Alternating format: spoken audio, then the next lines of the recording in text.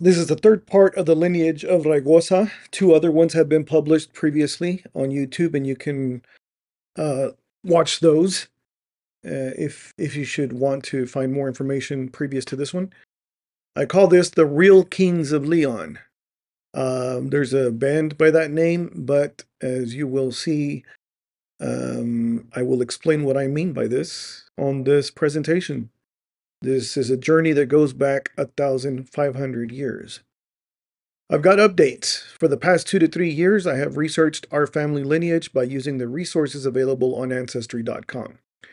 DNA analysis reveals a profile almost evenly split between native of modern-day Mexico and European, mainly Spanish, and a compilation of regions around the Mediterranean Sea, indicating the known territories of the Roman Empire.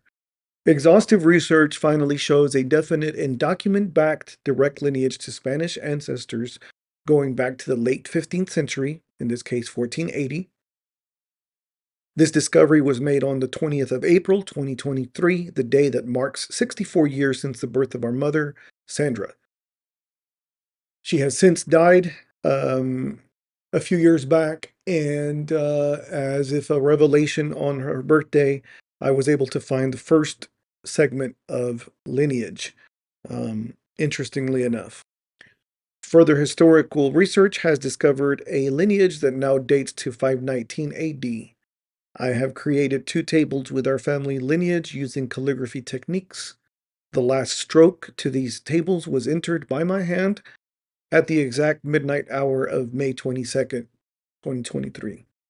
All other family surnames, Ojeda, Hernandez, Ceballos, all of our belonging to our families from both the paternal and the maternal do not show much documentation before a certain time. And this can be explained by the fact that records were lost, destroyed over the centuries, either by war or what have you.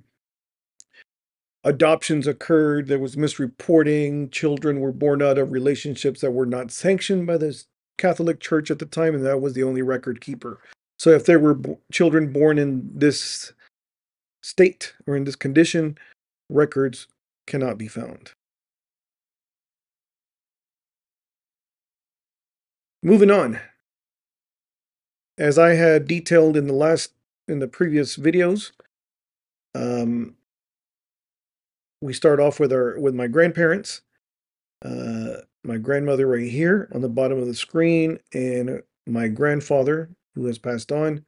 My grandmother still lives, just celebrated her 85th birthday, I believe, in Mexico. My grandfather, Jose Raigosa, which is the line we're going to focus on, was a U.S. born citizen, along with his grandfather, or his father, I'm sorry, Macedonio Raigosa, who would be my great grandfather. My mother was also born U.S. citizen, so these are three generations of U.S. citizens. So we start off with my grandparents in this modern times. I do not show any of our relatives currently out of protection for their privacy. And but I will start with the bottom screen here as I circle Guillermina, which is my grandmother, Guillermina, and Jose Raigosa, which is my grandfather, which is where we're going to start here. I'm not sure if I can zoom in a little bit for you. I will. Okay, so Jose Raigosa was my grandfather born in the U.S. His father was Macedonio, also U.S. born, American. So that would make one generation, two generations. My mother was a third generation, and then myself and my siblings were the fourth American-born generation. Cesareo, ancestor of mine, was born in Mexico in 1860, and then his father was Crispin, born in 1828, also in Mexico. Without going into all the generations in between the last one that I mentioned and these right here, because because there's really no point. It's just one by one going back through them, but they're all document backed. I refer to Luis de Raigosa, born in 1645 in Mexico, and then his son, Francisco de Raigosa, born in 1658. Notice the misspelling or the difference in spelling, I should say. Raygosa, Raygoza, Rai. I'm sorry, Raigosa. I prefer Raigosa, but the records throughout that I have discovered constantly show a misspelling with the name. It's the same one, same people. It just gets misspelled. Maybe because the person who's documenting doesn't know the exact pronunciation, or the people don't know how to spell their own name. Most importantly, here we focus on Francisco de Raigosa, who was married to Brigida de Miramontes. I don't know if it's Brigida or Brigida de Miramontes. I'm going to go over to the Ancestry.com website and go to the same picture that I showed, Brigida de Miramontes. If I click there, that's her name. Born in 1660. Her father was Lorenzo de Miramontes, born in 1638 in this state of Zacatecas in Mexico. Zacatecas is a state in Mexico which was previously Nueva Galicia, province of Spain, under the Spanish Empire and before the Revolution. After the Revolution, it became Zacatecas under the Republic of Mexico. His father was Juan el Minero de Zacatecas de Miramontes. His father was Hernando, or in some documents spelled as Fernando, Miramontes. His father was Juan el Viejo, which is where I want to take pause. Juan el Viejo, meaning the older or the old man, de Miramontes y Rivera. He was born about 1540 in Sevilla, Andalusia, España, in Spain. He was married to a Magdalena Bobadilla, which I'm not going to go into too much grand detail today. She was also born in Spain.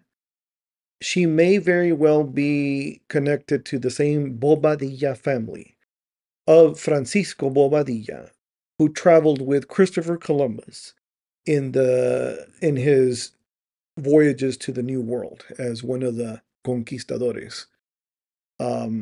Again, I have not gone into too much research, but it is very likely that there is that connection because of the nobility that they were already part of. So they may be related. I'm not sure yet.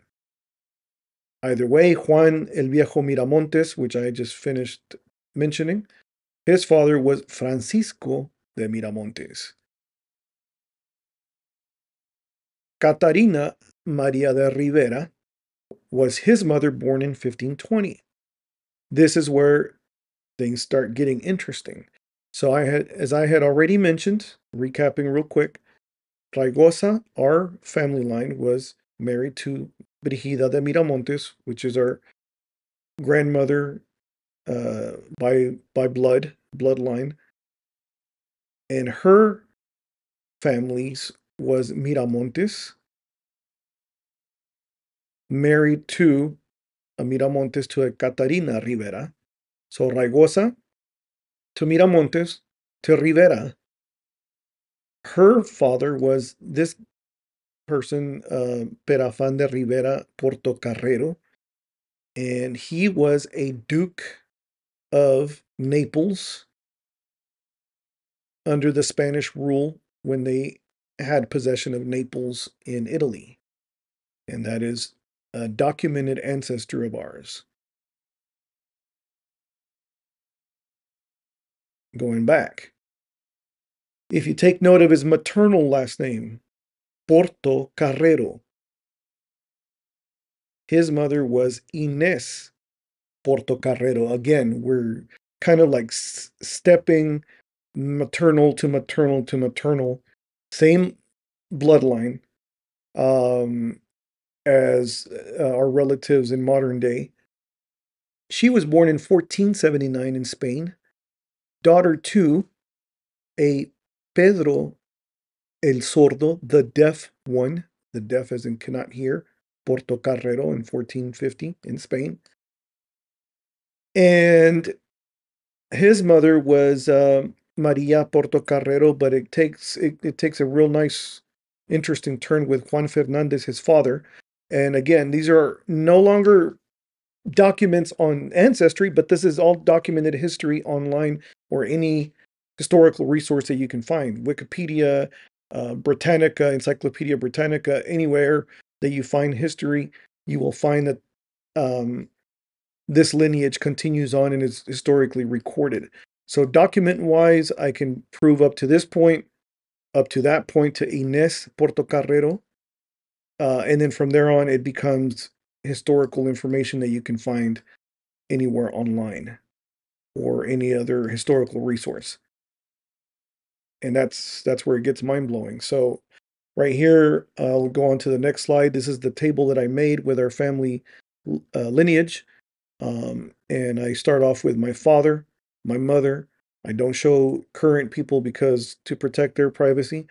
Ojeda, the line of Ojeda goes all the way to 1725 with José Facundo de Ojeda. The Hernandez line goes all the way to 1838 to Manuel Hernandez. Raigosa goes to 1820 is as far as I can go with documents. And then Raigosa, of course, is the one that I have been finding a wealth of information. And I blow that up right here with Jose, people that I've already covered. Jose, my grandfather, great grandfather Macedonio, Cesareo, and then I zigzag all the way to 1480 to the Portocarrero, which I just mentioned previously. From Portocarrero, I start the next table, uh, family tree, right up here, and you can barely see 1480, and then to 1450 with Pedro Portocarrero, to 1419, Juan Fernandez, to 1380, and so on from 1357 to 1328 to 1275 to 1235 to 1210, 1190. I couldn't find a date for Lorenzo up here, Fernandez de Acuña. 1103, 1067, 1030, 1010, the year 1010 AD, which was Pelayo Peláez. And in the next slide, I will show his father, Pelayo Froilás, the deacon. Famous person in history in Spain, Pelayo Froilás, the deacon of León, married to Aldonza Ordóñez. And as I had shown from maternal connections, again, Raigosa, Miramontes, Rivera, Portocarrero, now Bermúdez in 990 AD. Her father was Ordoño in 981 AD. Her mother was Cristina Bermúdez, daughter of King Bermudo of León, King of León, in 948. His father was King Ordoño.